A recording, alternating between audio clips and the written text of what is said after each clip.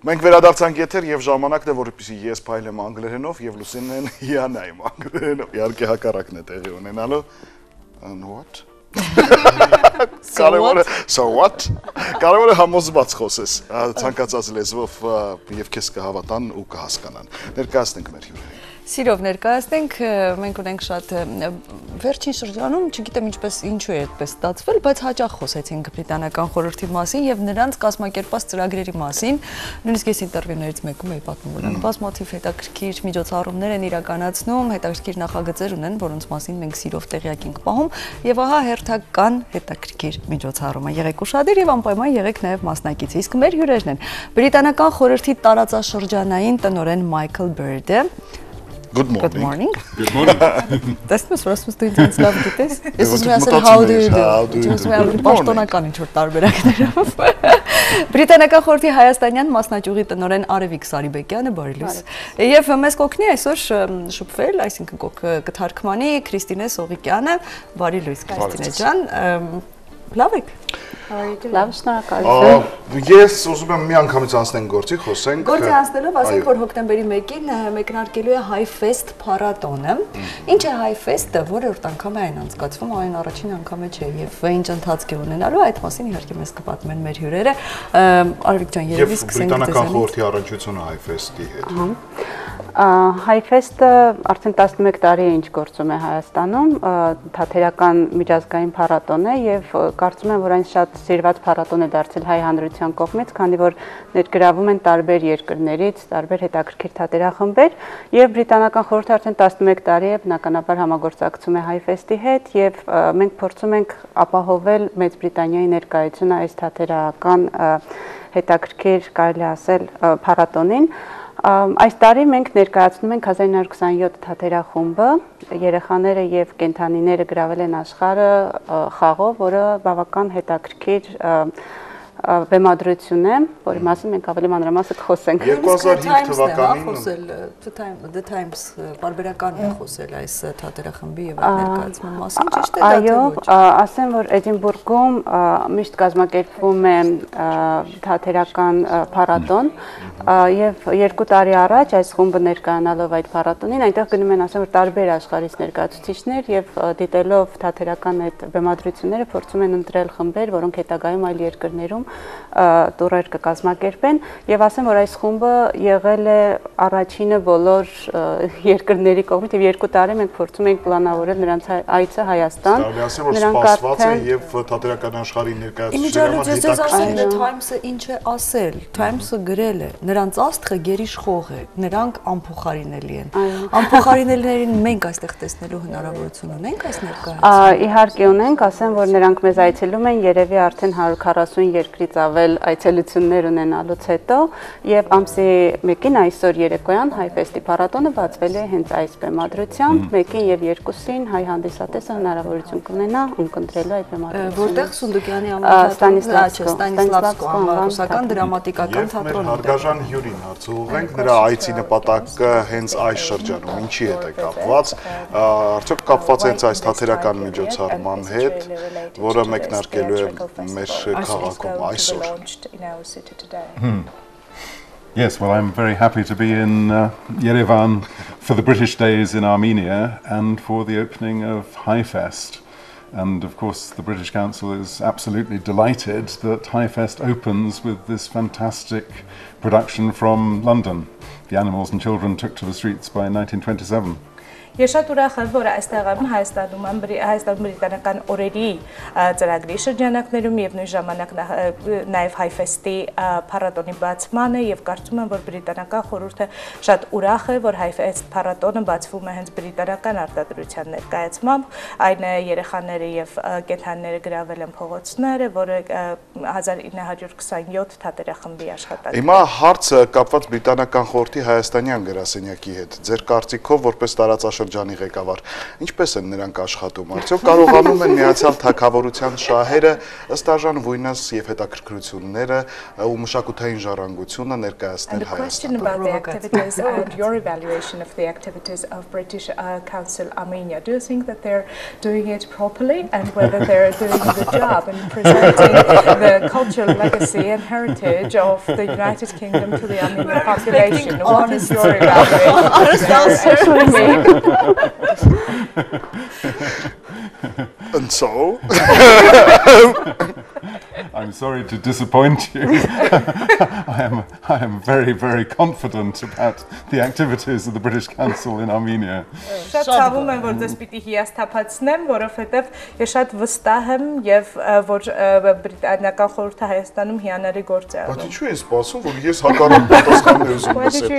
Ես էլ եմ նկատել, որ լավ են աշխատում։ To anticipate the opposite, because I have observed myself that they're doing quite a good job. Absolutely, and this is actually the third time that I visited Yerevan in my position as regional director. So I've had now 3 opportunities to see for myself what the British Council is doing here in Armenia, and Arevik and I speak on a regular basis. I think it is absolutely fantastic the job that the British Council is doing here. I think it's fantastic the job that the British Council is doing for Britain, but also for Armenia. Ես ուրախ եմ, որ դուք կիսում եք ինձ հետ այդ կարծիքը։ Երրորդ անգամն է, որ Հայաստանում եմ իմ պաշտոնավարման ընթացքում, որպես տարածաշրջանային տնօրեն եւ ինքս ամեն անգամ համոզվում եմ, թե ինչպիսի գործունեություն է կատարում բրիտանական խորհուրդը եւ Արևիկի հետ մենք պարբերաբար խոսում ենք իրենց գործողությունների մասին։ Պետք է նշեմ, որ բրիտանական խորհուրդը նպաստավոր գործունեություն ունի ոչ միայն միացյալ թագավորությունը Հայաստանում ներկայացնելու առումով, այլ նաեւ հենց Հայաստանի համար է շատ մեծ ու կարեւոր գործ անում։ And I think it's very important that we work in partnership, that all our work is based on partnerships between Britain and Armenia. And I would say that our partnership with HighFest is a fantastic example of how we build partnerships over time, because we were with HighFest when it started 11 years ago. And Artur, the director of HighFest, is a sort of very good friend of the British Council. So we really know each other and I think trust each other. And ultimately our work is about building trust and it's about making friends. Ես շատ ուրախ եմ, որ մեր բոլոր գործողությունները ուղղված են գործընկերության եւ համագործակցության հաստատմանը, որովհետեւ այս ձևաչափում է, որ մենք աշխատում ենք Հայաստանի եւ Միացյալ Թագավորության ընկերությունների միջեւ եւ փայլուն եւ դրա շատ բառ օրինակը կարող է լինել HighFest, որովհետեւ երբ HighFest-ը նոր էր սկսում, 11 տարի առաջ մենք նրանց գործընկերներն էինք եւ փաստորեն այս 11 տարիների ընթացքում մենք համագործակցել ենք նրանց հետ եւ Արթուրը, որ HighFest-ի ղեկավարն է եւ պատասխանատուն բրիտանական խորհրդի լավ ընկերն է եւ իրականում մեր ներկայությունը եւ գործունեությունը ուղղված է հենց դրան, վստահության եւ գործընկերության, ինչպես նաեւ ընկերության ու բարեկամության հաստատմանը։ Մենք խոսում ենք տարածաշրջանային տնօրեն, տարածաշրջանը միայն Անդրկովկասների մեջ ներգրավում թե the regional director. Do we mean only the Transcaucasian region, or is there something external or external? How big? How many countries included? Which countries? Well, the British Council works worldwide, and worldwide we have offices in 110 countries. And for management purposes, we break that down into regions. We have 8 regions. So I am personally responsible for our work in 15 countries. 15 countries which I regard as the most interesting countries in the world, because they're all countries where something is happening and they're all on a journey from where they were to where they're going to be, and I think Armenia it's just a really great country for us to work in. Բրիտանական խորհուրդը ներկայացված է ամբողջ աշխարհում եւ մենք ունենք մեր գրասենյակներ աշխարհի 110 երկրներում եւ զուտ կառավարման եւ արդյունաբերական տեսանկյունից է որ մենք բաժանում ենք այս համաշխարհային ներկայացվածությունը մի քանի տարածաշրջանների 8 տարածաշրջաններ ունենք եւ դրանցից մեկը այն տարածաշրջանն է որի ղեկավարն եմ ես որը ներառում է 15 տարբեր երկրներ եւ այդ երկրները իմ կարծիքով ամենահետաքրքիրն են որովհետեւ նրանցից յուրաքանչյուրում ինչ որ բան է տեղի ունենում եւ նրանցից յուրաքանչյուրը գտնվում է իր նախկին վիճակից դեպի նոր վիճակի ձևափոխվելու ճանապարհին։ Այսինքն այս հետաքրքրությունը մեր հյուրին ողջևորում է, որ հենց այս տարածաշրջանն է նրան բաժին հասել։ So we are really happy to see you. Իսկ մենք առաջարկում ենք դիտել տեսանյութ, որը մեր հյուրերի մասին է եւ քիչ ավելի ուշ կվերադառնանք եւ կշարունակենք ու կզրուցենք 1927 թատերախմբի ներկայացման եւ բրիտանական խորհրդի գործունեության մասին նորից։ Մնացեք մեզ հետ։ Another day in the bio mansions. The thorn in this city's side. Our latest show, The Animals and Children Took to the Streets, is it's a one story, but it's yeah, I suppose it is a bit of a linear narrative. It's got some great characters. The overall kind of aesthetic of the show is quite wonky, quirky kind of animations interacting with live actors.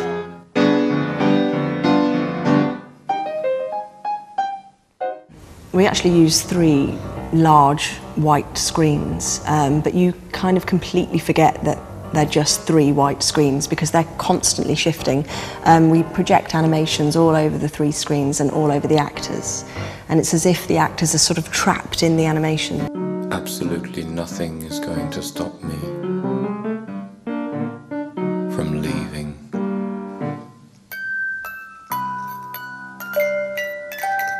It's a very easy show to understand. The characters are quite inspired by silent film, so you can tell who are the kind of good characters, who are the bad characters, and we've designed all the costumes and the makeup, and the style of playing is all quite exaggerated and also quite animated. We take a lot of inspiration. The acting takes inspiration from the animation. So even if you couldn't understand a word of the story, I think it would still be very easy to grasp what's happening. While the rest of the city dines on sweetmeats, we nibble fish heads on Red Herring Street.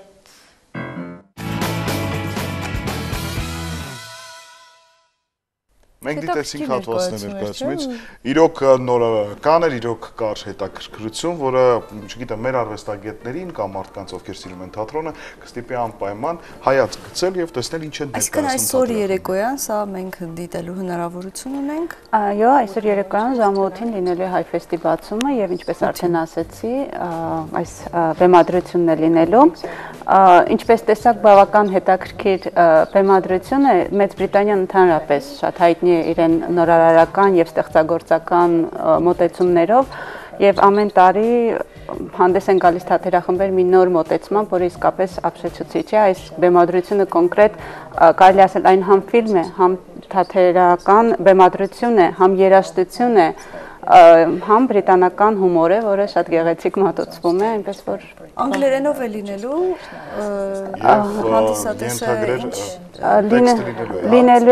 լինելու է անգլերենով, տեքստը տրամադրված է բովանդակության առումով, որպեսզի հասկանալի լինի, բայց ասեմ, որ անիմացիան, որ օգտագործվել է, այնքան գեղեցիկ եւ մաչելի է, որ իմաստը սակավ իմացությամբ այո, իմաստը բավական հասանելի է եւ բավական հետաքրքիր է։ Այսինքն այն նույնիսկ ուսանողները, դպրոցականները, որոնք ուզում են կատարելագործել իրենց լեզվական, այսպես գիտելիքները լեզվի հետ կապված, նույնպես հրաշալի հնարավորություն է։ Օգտակար հաճելի հետ համատեղել։ Մեր հյուրին էլի հարց տանք ոչ պրովոկացիոն, ուղղակի հետաքրքիր։ Միշտ ես հիշում եմ էլի այսպիսի թեմայով հավաքվել ենք եւ խոսում ենք թատրոնների մասին, Եվրոպայից հյուր ունենք եւ փաստվեց, որ մեզ համար մեր մտածողության մեջ ֆրանսիական թատրոնը, իտալական օպերան, այսպես եվրոպական այդ մշակութային կյանքում ինչ որ առաջատար դիրք են զբաղեցնում։ Անգլիական թատրոնը, թատերական կյանքը ինչ վիճակում է։ Մենք խոսեցինք ֆրանսիական կինոն, իտալական օպերան եւ անգլիական թատրոնը։ Ֆրանսիական կինոն են գովացել, իտալական օպերան, անգլիական թատրոնը, լավ վիճակում է այսպես։ Italian opera and the British theatre. Do you think it is in a good shape? British theatre? Yeah. Oh, I think British theatre is really exciting, and I think this company, 1927, it's a young company, but already they have a fantastic reputation, and already it's a global reputation, actually, thanks to the British Council, because I don't know if you said this already, but every 2 years we invite theatre promoters from around the world to Edinburgh to see the best that's happening in British theatre. And 2 years ago, in 2011, this show, The Animals and Children Took to the Street, everybody agreed this was the hit of Edinburgh 2011, and that's why it's now touring to this fantastic number of countries. It's going to almost every country in my region. I've personally seen it now in 3 countries. Բրիտանական թատերարվեստը իսկապես զարմանահրաշ է եւ հենց այս թատերախումբը 1927-ը իսկապես հրաշալի է, որովհետեւ այստեղ լիովին նորարարական մոտեցումը ներկայացված եւ շատ հետաքրքիր է նրանց ներկայացումն ու գործը։ Պետք չի գիտեմ Արևիկ արդեն ասաց թե ոչ, բայց մենք 2 տարին մեկ հրավիրում ենք ամբողջ աշխարհից թատերական պրոդյուսերների, որպեսզի նրանք գան դիտեն Էդինբուրգում տեղի ունեցող թատերական փառատոնին ներկայացված բոլոր ներկայացումները։ Եվ 2 տարի առաջ 1927-ի այս աշխատանքը համարվեց լավը եւ ամենանորարարականը եւ պետք է ասեմ, որ նրանք նաեւ բրիտանական խորհրդի շնորհիվ է, որ այսքան մեծաթիվ երկրներում են եղել եւ արդեն նրանք ունեն համաշխարհային ճանաչում եւ համարում եւ առնվազն իմ տարածաշրջանի բոլոր երկրներում նրանք ներկայացել են եւ արդեն 3 անգամ տարբեր երկրներում ես տեսել եմ այս ներկայացումը։ Մեղմ ասած հետաքրքրությունը շատացավ բոլորիս մոտ եւ բոլոր հեռուստադիտողների մոտ։ Ճանաչում ունեցող թատերախմբի ներկայացում դիտելու հնարավորություն ունենք այսօր։ Տոմսերը թանկ արժեն։ Բաց է ներկայացումը, այնպես որ ցանկացած մարդ։ Պետք է լինել ուղղակի առաջին։ Այո, բնականաբար սահմանափակեն ճանաչում ունեցող թատերախումբը ներկայանալու է հատուկ մեր թատերասեր հասարակությանը։ Մեկ հարց էլի ներկայացման հետ կապված, մենք մոտեցումը նորարարական գնահատեցինք թատերախմբին եւ այլն։ Ինչ հաղորդագրություն ունի այս ներկայացումը, եթե կարելի է ընդհանուր կարճ նկարագիր է ներկայացնել, հա, այս բեմադրության։ Would you like to start? I find it difficult to say. It's a universal story. It's a simple story. I think it's a story which it's set in Britain, but I think audiences everywhere will recognize it. It's very funny, I think, and I notice that audiences in different countries laugh at different bits, so I'll be interested to see what the Armenian audience finds funny. It's quite short, but it's very sort of fast-moving. It's very innovative. I've never seen something in the theatre like this, because it's a sort of composite of theatre and film and multimedia, and it's both very simple and very clever, and I think there's something for everybody in it, and I can't really reduce it to a simple message. Իրականում պատմությունը համամարտկային է եւ շատ པարզ պատմություն է, այսինքն այն հասկանալի է բոլորին։ Եվ դիտվելով տարբեր երկրներում եւ դիտելով այն տարբեր երկրներում պետք է ասեմ, որ հումորը, որ ներկայացված է ներկայացման մեջ, տարբեր երկրներում տարբեր պահերի է ծիծաղարցնացնում եւ առաջացնում հանդիսատեսի շրջանում։ Պատմությունը իրականում པարզ է եւ թեև իրադրությունները տեղի են ունենում, գործողությունները տեղի են ունենում Միացյալ Թագավորությունում, Բրիտանիայում կարծում եմ, որ տարբեր լսարաններ կարող են ճանաչել իրավիճակը իրենց սեփական երկրներում։ Շատ կարճ է, բայց միևնույն ժամանակ շատ դինամիկ զարգացումներով, հետաքրքրական է իր նորարարական մոտեցման այն առումով, որ եւ թատրոն կա, եւ ֆիլմ կա, եւ մուլտիմեդիա կա, եւ շատ արագ են զարգացումները, համեմված է շատ հետաքրքիր հումորով, այնպես որ իսկապես շատ զարմանահրաշ է։ Մեկ այլ այս մյուս կողմից հարցին գալով կամ երևույթին գալով, այսպես մի հարց եմ ուզում տալ, իսկ հայկական որևիցե թատերախումբ մեր հյուրի ուշադրությունը գրավել է կամ որևիցե ներկայացում, կամ ինչ է կարծում, կա արդյոք որևիցե ներկայացում, որը շանսեր ունի հետաքրքրություն առաջացնել Մեծ Բրիտանիայում։ Երևի սկսեմ պատասխանել, հա։ Նախ մինչև հարցին անցնելը կցանկանայի ուղղակի ավելացնել, իմաստի առումով շատ զանգեր ենք մենք ստանում, քանի որ վերնագիրը իրեն մեջ ունի երեխաներ եւ կենդանիներ բառը, առաջի հարցը սա բեմադրությունը երեխաների համար։ Ասեմ, որ ոչ,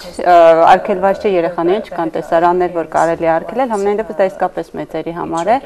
Ինձ համար անձամբ ավելի շատ փոխափիլիսոփայական եւ շատ հետաքրքիր բեմադրություն է։ Ինչ վերաբերվում է Թռչունների առումով է բնապահպանական չէ։ Բնապահպանական չէ, կենդանիների առումով չէ։ Ինչ վերաբերվում է կոնկրետ հայկական թատրոնին, ասեմ, որ չնայած Մայքլը 3 անգամ եղել է Հայաստանում, մենք ժամանակ չեք ունեցել։ Այցելել, բայց ինքը շատ մեծ սեր ունի հայկական մշակույթի հանդեպ։ Մենք այցելել ենք տարբեր մշակութային վայրեր եւ թանգարաններ։ Միգուցե Մայքլը կցանկանա իրեն կարծիքը կիսել մշակութային մեր այլ արժեքների մասին։ Ինչ վերաբերվում է թատերական խմբերին, ասեմ, որ իհարկե շատ կցանկանայինք տեսնել այդ նորարարական մոտեցումները եւ զարգացումները հայկական թատրոնում, բայց կոնկրետ մի ծրագիր կա փոքր թատրոնի հետ, որ ցանկանում ենք անել։ Մենք մարտին կանդուկո խումբն էինք ներառական Հայաստան բերել, որտեղ ելույթ են ունենում հաշմանդամություն ունեցող եւ չունեցող մարդիկ, եւ մենք հիմա ուզում ենք նմանատիպ մի թատրոն ստեղծել Հայաստանում փոքր թատրոնի հետ համագործակցելով եւ կանդուկոյի հետ համատեղ, եւ հույս ունեմ, որ այս համագործակցությունը շատ հրաշալի ծրագիր կստացվի եւ մենք ունենանք իսկապես նոր մոտեցում եւ ներդրում Հայաստանի հրաշալի Ավաղ չենք հասցնի մեր հարգարժան հյուրին եւս մեկ անգամ խոսք տրամադրել, կմաղթենք այս երեկո հաճելի տպավորություններ ներկայացումից, անպայման կոչ կանենք մեր հեռուստադիտողներին ներկա գտնվել, իմ պատկերացումներում յուրաքանչյուր կիրթ եւ այսպես ներկայացուցչական բրիտանացին ամեն օր ժամը 5-ին թեյի արարողությունը բաց չի թողնում։ Հուսով եմ այսօր լավ թեյ կխմեք, կհանգստանաք եւ կնախապատրաստվեք բնականաբար ներկայացմանը։ Իսկ մենք սիրելի հեռուստադիտողներ նորից հիշեցնում ենք, որ մեր հյուրերն էին Բրիտանական խորհրդի տարածաշրջանային տնօրեն Մայքլ Բըրդը, Բրիտանական խորհրդի հայաստանյան մասնաճյուղի տնօրեն Արևիկ Սարիբեկյանը եւ թարգմանիչ Քրիստինե Սողոկյանը, ով օգնեց մեզ այսօր շփվել։ Շնորհակալություն, հաճելի էր եւս մեկ անգամ ձեզ։ Եվ երեկոյան հիշեցնենք ժամը 20-ին Ստանիսլավսկու անվան ռուսական դրամատիկական թատրոնում տեղի կունենա Հայֆեստ փառատոնի մեկնարկին նվիրված ասուլիս, չէ, սա 20-ի, սա արդեն տեղի կունենա, չէ, ցերեկը եւ երեկոյան արդեն հենց այնտեղ կլինի ներկայացում, որի մասին երկար խոսում ենք։ Կենթանիները եւ երեխաները գրավել են փողոցները, փողոց։ Գնացեք եւ դիտեք, մենք էլ կփորձենք։ Շնորհակալություն, կանենք վաղը։